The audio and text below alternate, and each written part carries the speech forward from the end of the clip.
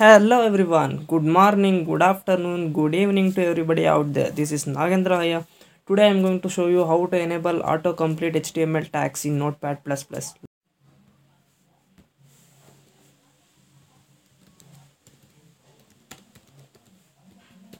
First of all, save your file. I am going to name it as demo.html.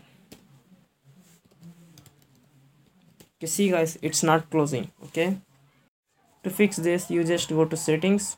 Under that, you select preference and you just search for auto completion. Yeah, here, and you just select this HTML or XML close tags and just close.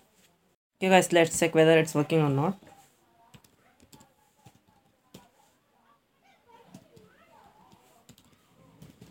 Yeah, it's working good.